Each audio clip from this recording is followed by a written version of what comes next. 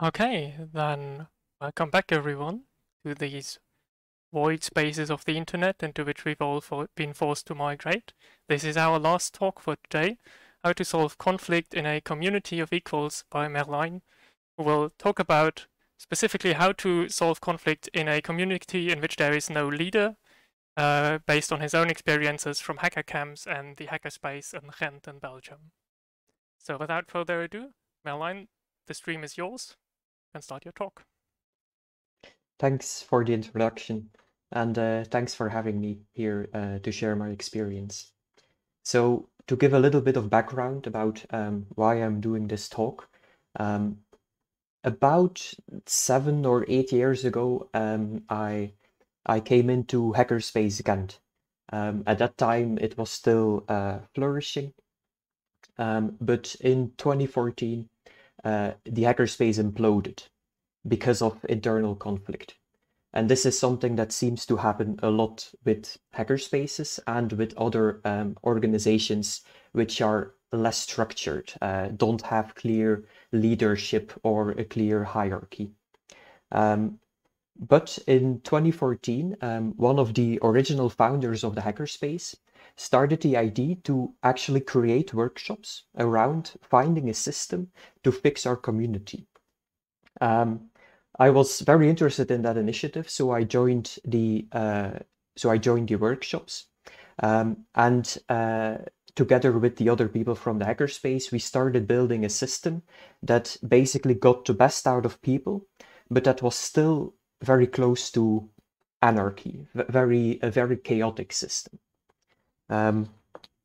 This is my cat Simba. He will be also here for the talk probably.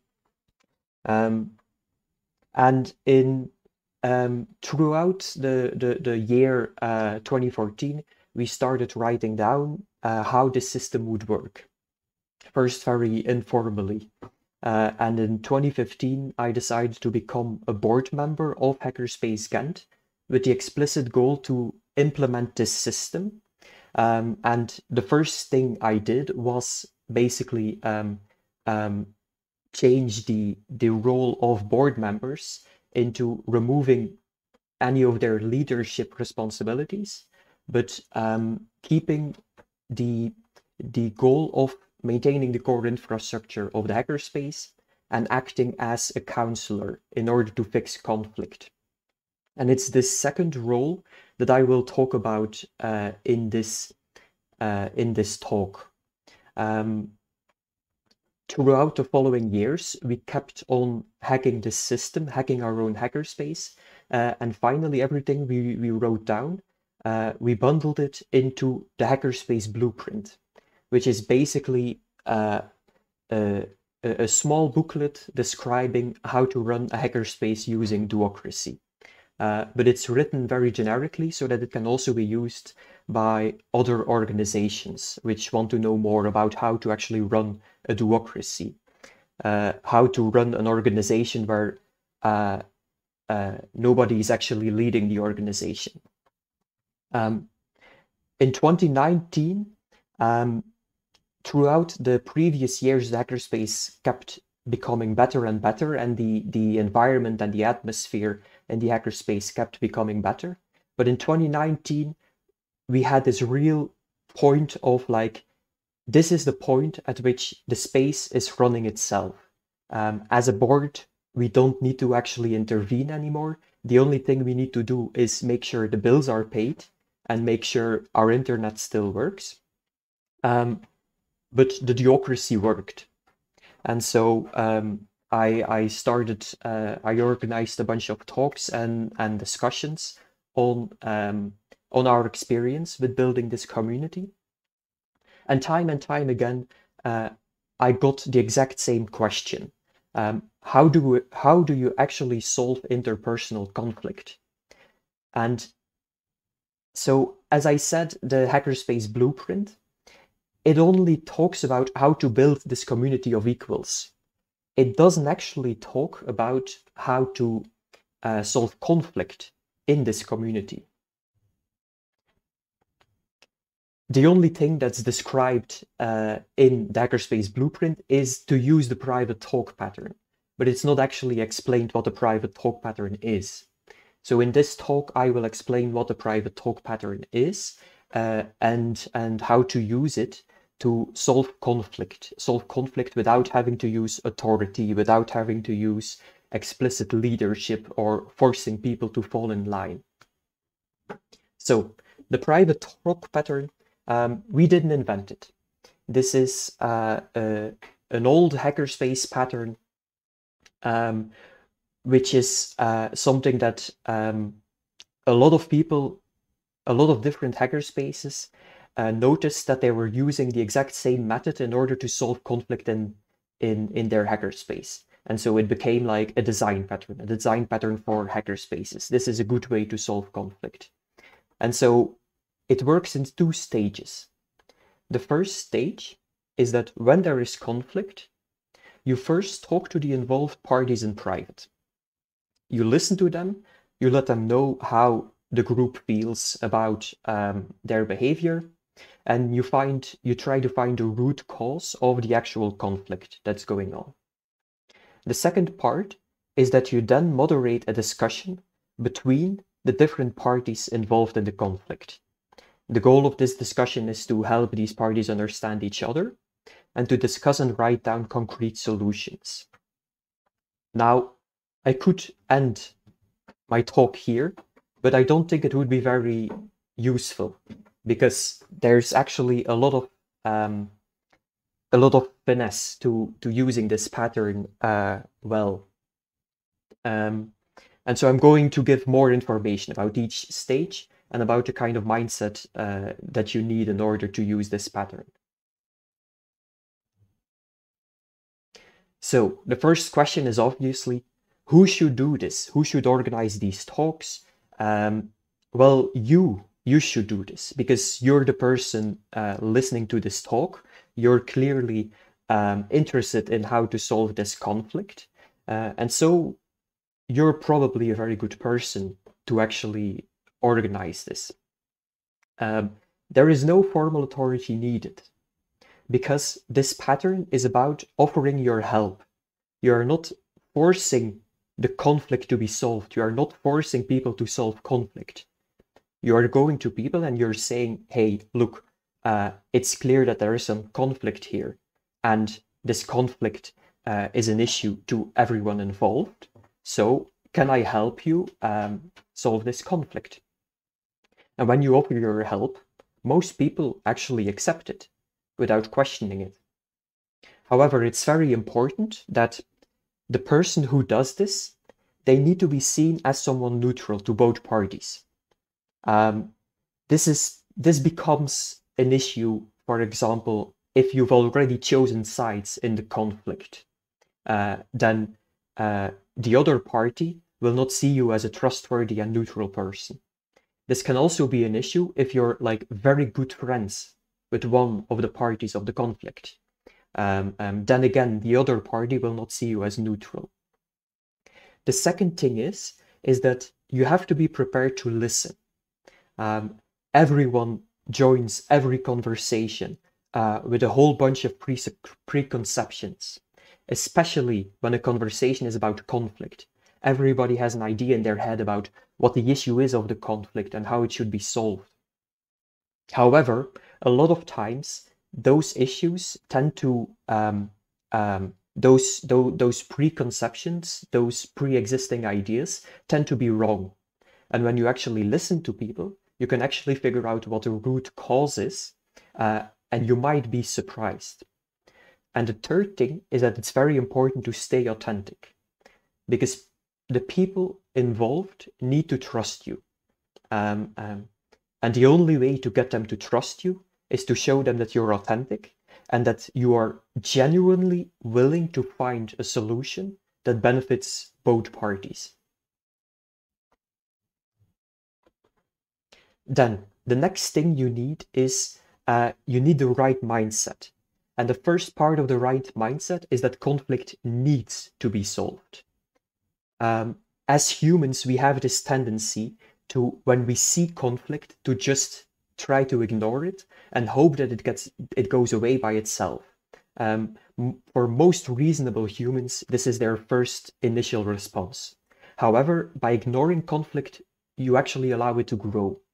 And when it grows, it becomes more and more difficult to actually solve it because more and more people get involved, and it becomes harder and harder to find the actual root cause of the problem. So you need to solve it, and you need to solve it as early as possible. It's much better to solve this conflict, to intervene too early than too late.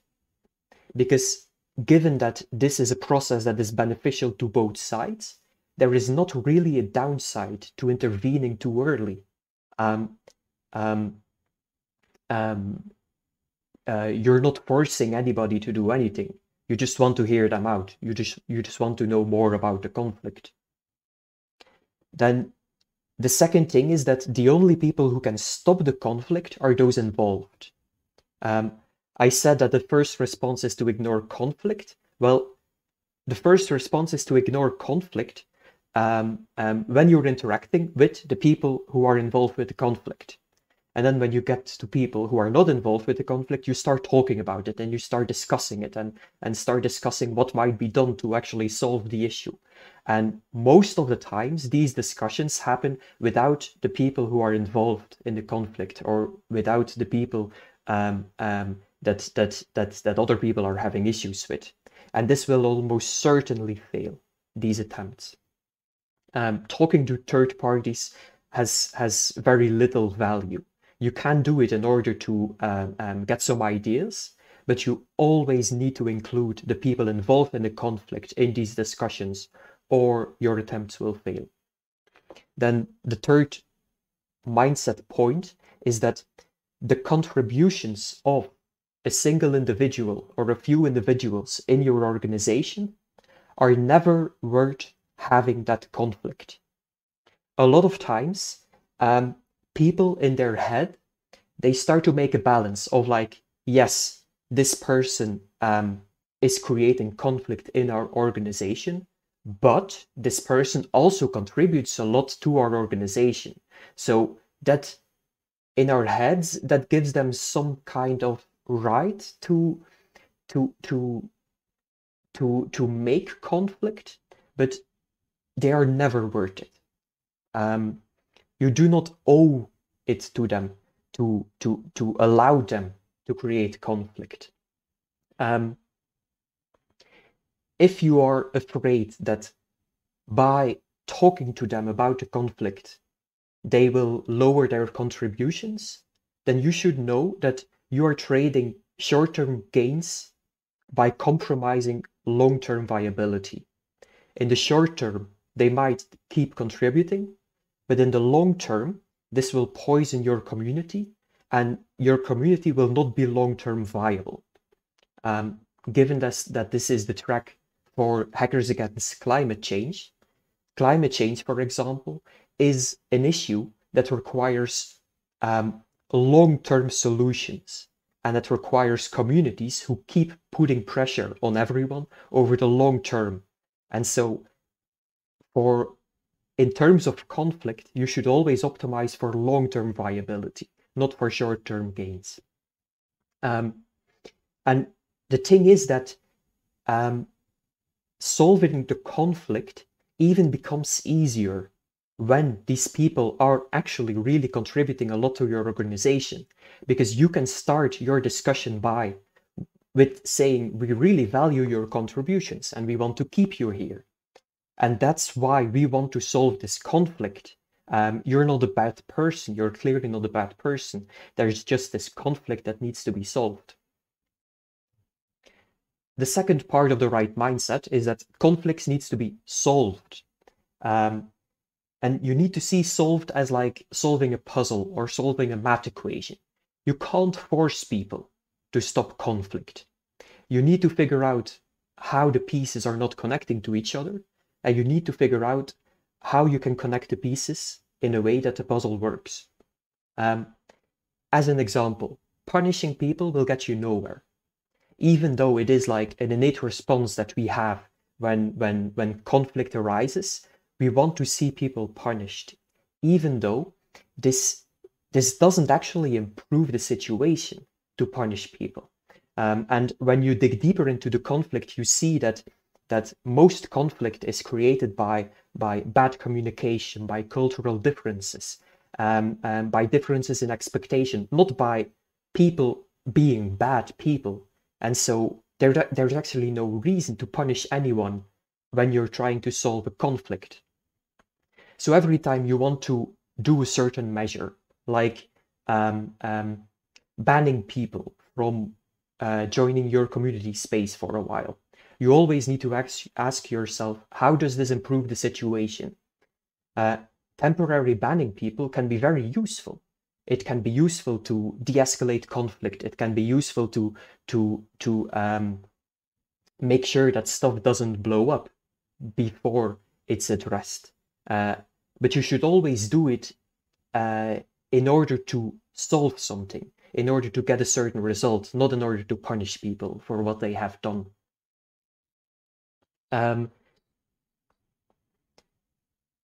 The whole point of this is that when conflict is actually solved, everybody involved should win. Nobody should feel like they are the loser, because almost always people do not actually want conflict and people do not actually benefit from conflict.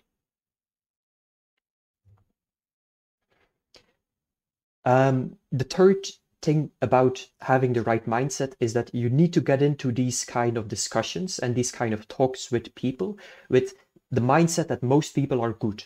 Hanlon's razor also says, never attribute to malice that which can be adequately explained by incompetence.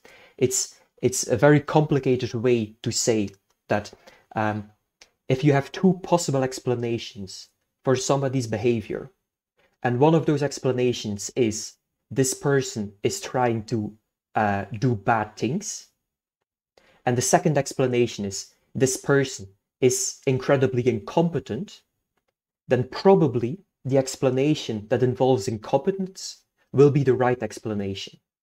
Because most people are good. So most of the times when you need to choose between these two explanations, choosing the incompetence one is the right one. And so when you are in talks with people, always in the back of your head, think about where can I find the incompetence? What is the incompetence that created this issue? And so I've talked about cultural differences, for example. Not being aware of cultural differences is an incompetence. Not having the right communication skills is an incompetence. It's if you try to search for the incompetence, most of the time you will get to the root cause of the conflict. So the first step in the private talk pattern is the private talks, the individual talks. The goal of the private talks are first to let a person vent. Because in the end, we want the two involved parties to talk to each other. But that's not possible if there are too many emotions. So these individual talks are in order to let these emotions out and make sure that these people are heard. When they are heard, when they vent these emotions to you, and they have the feeling that they are heard by you, then these emotions will become smaller, and then in next talks they will be able to have more rational and less emotional and less explosive conversations. The second goal of these individual talks is to build trust and understanding, and this has to be both ways. You have to be able to trust them, and they have to be able to trust you. And this understanding is very important. First of all, you need to understand their point of view. This doesn't need to be on a level of like, I would do the exact same thing if I was in your place, but you need to understand why they are doing it. And then second of all, they also need to have some kind of understanding of what the problem is from the other side. Like as outsiders, how do you look at this problem? Then the last step of these individual talks is to find the root cause of the conflict. So a lot of times, and I've seen this happen a lot in hackerspaces, a lot of times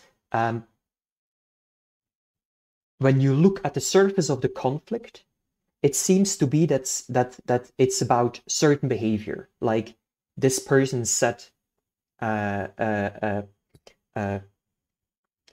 this person was very dismissive of my work, for example. But then when you dig deeper, you find out that there are actually other problems which cause this. A lot of the times, some of the root cause is that these people don't actually trust each other. One of the ways to find this out is to ask a person, so say the other person said something that hurt you. If somebody else would say the exact same thing, if a friend of you would say the exact same thing, how would you interpret it then? Would you interpret it differently? And if they would interpret it differently, then you know that the root cause is not this communication, but the root cause is the actual trust. The root cause is that everything the other person says is seen through a very negative light. Everything the other person said is interpreted as in the most negative way possible. And so if that is the root cause, then you just need to build trust between these people, and that will solve most of the conflict. So then some practical tips for these individual talks. First of all, it needs to happen in a neutral place. If you have like a clubhouse or a place that you frequently gather, you can't do the private talks there. You need to do it somewhere else.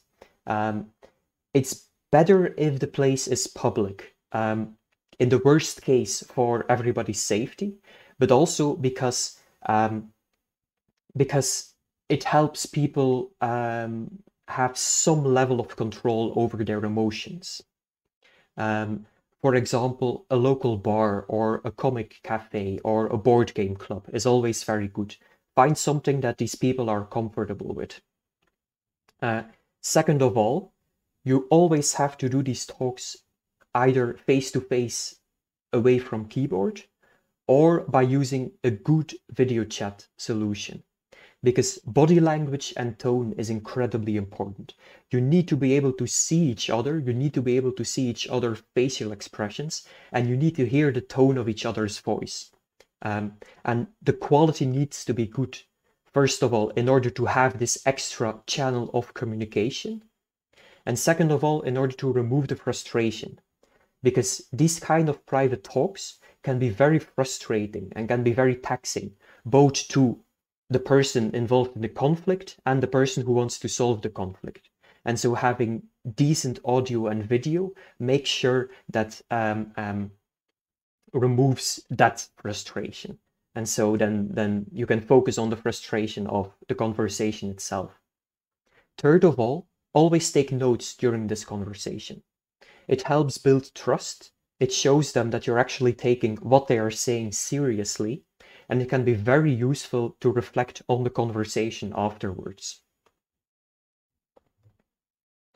Then, you can initiate a private talk simply by being direct and authentic. Just say, I'd like to talk to you in private to understand this issue better. Things like, I'd like to help and I want to understand your point of view. Those are very good things to say in order to initiate a conversation. Make sure that it's very clear to them that you are there to help them too. It's also important to be authentic and to be humble. Don't say things that you don't actually mean. However, you have to get into the conversation with the mindset to listen, with the intention to listen. And so this might be, this can be a bit controversial, like these two things might be against each other, because it's very hard when you see a conflict to get into this first conversation with the idea of I don't actually understand what the conflict is about. But even if you think that you know what the conflict is about, very often when you try to find the root cause of the conflict, you find out that it's actually something else, that it's different from what you thought. And so be humble about your own knowledge about the conflict. Then the individual talk itself. First, it's very important to explain that they are valued. Try to think about the valuable things that this person brings to your community, or the valuable work that they are doing. And then second of all, just ask them to explain their point of view and listen. Let them blow off steam and start to build trust by showing them that you want to understand them, by validating their feelings, but stay authentic and don't pick sides. It's very important not to pick sides.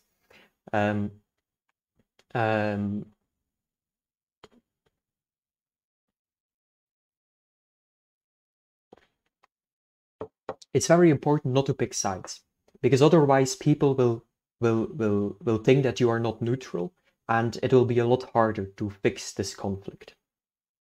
Then towards the end of the conversation, try to find the actual root causes of the conflict and summarize them. Summarize them verbally and try to write them down.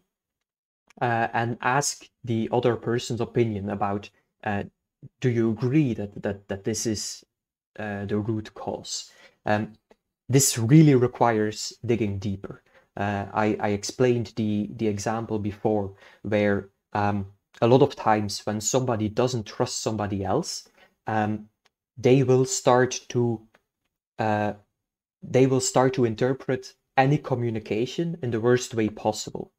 And so in order to dig deeper, to figure out if this is the cause, you can ask, like, if your friend would say the exact same thing, would you have the same reaction? Most of the time, then people answer, no. And if I would think maybe I misunderstood it, because this is my friend. They don't want to say something so negative about me. Then this point is optional, but it can be useful to explain other people's views. If you already have some idea of other people's views, it can be useful to also discuss this in this conversation, in this first initial conversation, and especially explain your views. Like, this conflict is dragging our community down. This is the reason why I want to solve this conflict. And finally, ask them how they think it could be solved. Sometimes these are completely ridiculous ideas, but sometimes they also have some very good ideas about how the conflict could be solved. The second step in this, in the private talk pattern, is the discussion of the two parties together. Never do a group discussion. I would try to always do it with two people. And the goal of this discussion is to get these people talking to each other, because a lot of the times, a lot of conflict is created by people not communicating properly with each other, and that at a certain point the communication just stops completely, and that's the point where stuff starts to explode. The second goal is to work towards understanding each other's viewpoints, but this requires people to actually talk to each other. And then the third goal is to define concrete steps to solve the issue. It's very important that these steps are concrete, so that you can later coach them and see if these steps are being followed. So the setup of the discussion is the same as the setup of the individual talks, with the distinction that it's very important to be the first person there. If it's in real life location, come there 30 minutes beforehand, or come there on time, depending on if it's common in your culture to be on time or not. Or if it's an online video call, make sure you're the first person that initiates the call. Because if these two people are there without you, it will become very awkward. Then the course of the discussion. The first thing you need to do in this discussion is to explain the root cause, and then discuss and write down concrete steps to fix the conflict. They need to be concrete because you need to be able to track progress, and every party needs to be, there can be no confusion about whether or not there is progress. If the steps are not concrete enough, then you can start to have a discussion about whether or not there is actual progress, about whether or not the steps are being followed. If they're concrete enough, then there's no discussion. A bad kind of concrete step is keep the desks more clean. Clean desks in hackerspaces specifically, clean desks are often an issue, but one of the big issues is that people's ideas and people's expectations of how clean the desk should be are very different. And so keep the desks more clean will mean different things to different people. So make it concrete. For example, clean the desk completely every time you leave the space. This step is something that might be overshooting. So in hackerspaces, for example, it's often allowed to have some clutter on a desk if you're working on a long-term project. But there are always people who have who succeed that limit, who leave way too much clutter on desks and who take up all the desks in the entire space. Having a clean desk, having them clean the desk completely every time they leave the space is something that is like an overshoot. It is too clean than what we actually want as a space, but it is that way because that makes it much easier to track progress. That makes it much more concrete. If they're out of the space and the desk is still cluttered, then they didn't do it. Then they broke their promise. Another good step is when this person says something to me and I think it's insulting, talk about it to another person, and maybe the other person can translate what the person means. If during the discussion you see that these people really start to communicate very well, then a step could be, when I think you are insulting me, I will say it to you, and then we can discuss it together, and then we can clear it out that they don't actually mean it in an insulting way.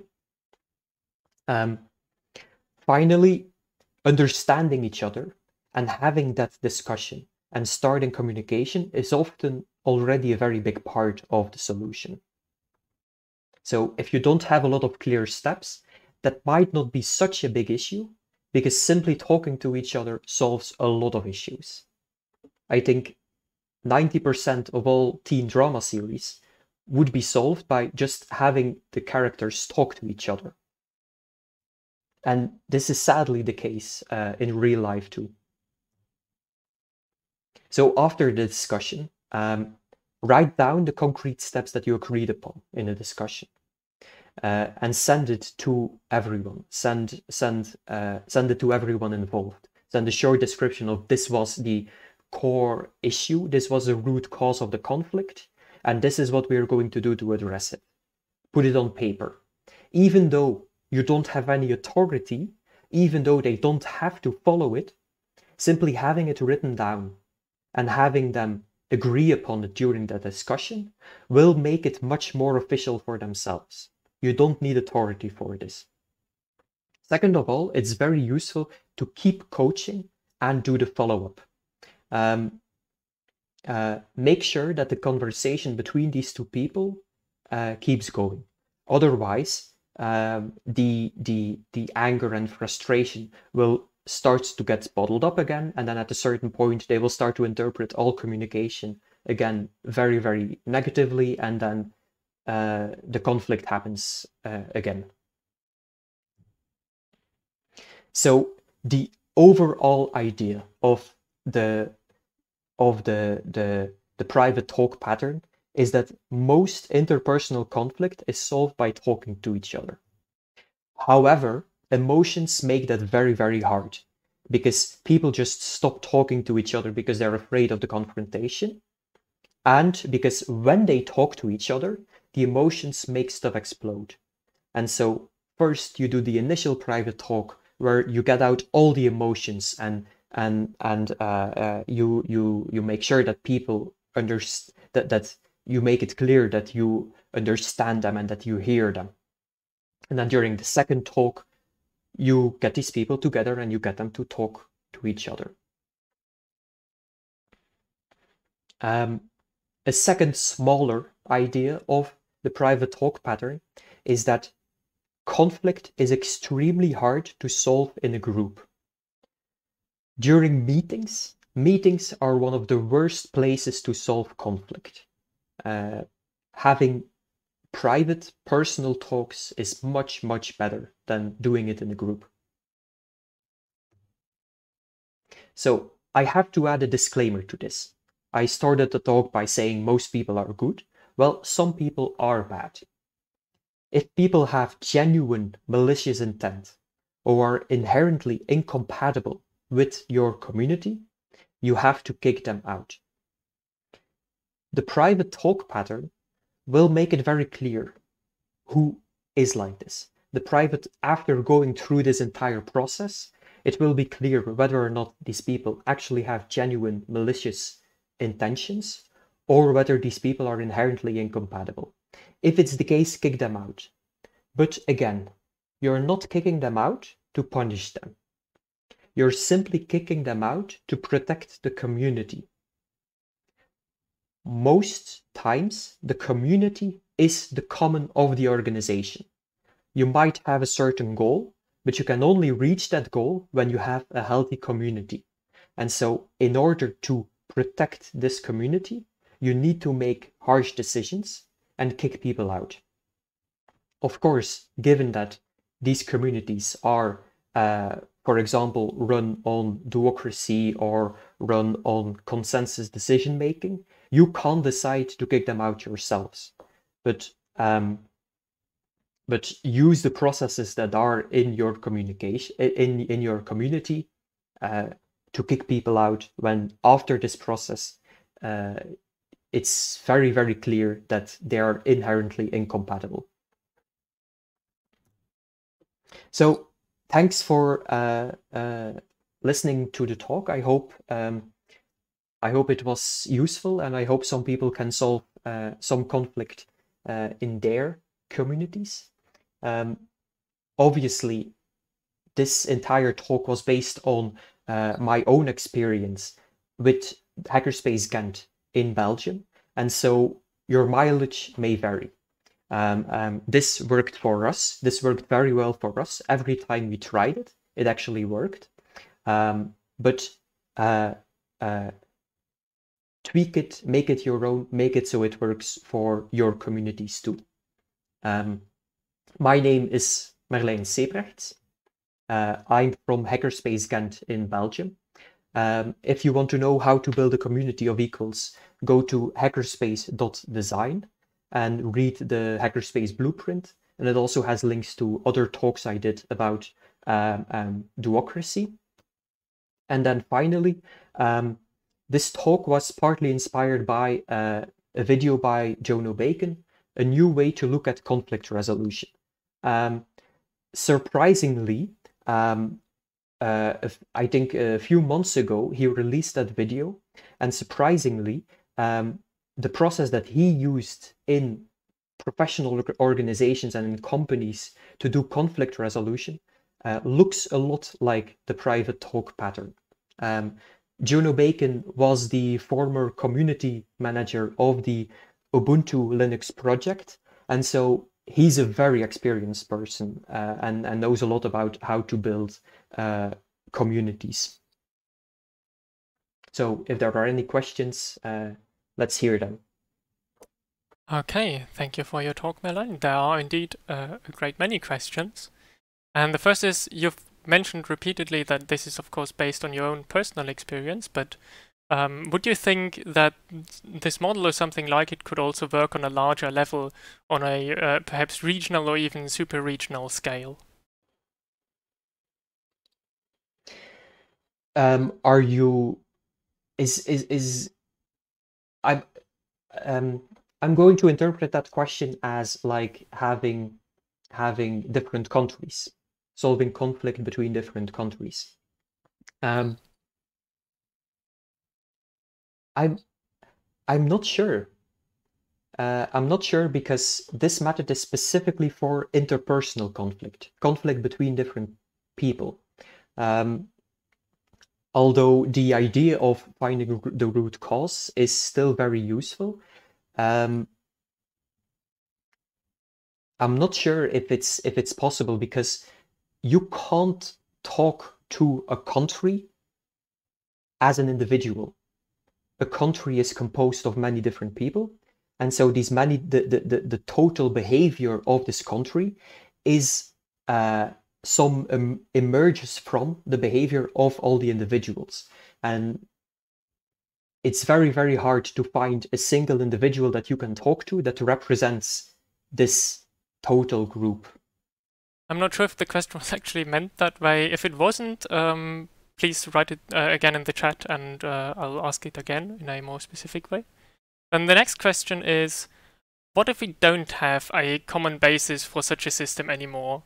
And we cannot start with personal conversations anymore, because just letting things implode and then start rebuilding everything from scratch is probably usually not an option. So would you have any ideas on how one could proceed then? I'm also not a big fan of starting completely new. What we did is that we actually didn't start from zero.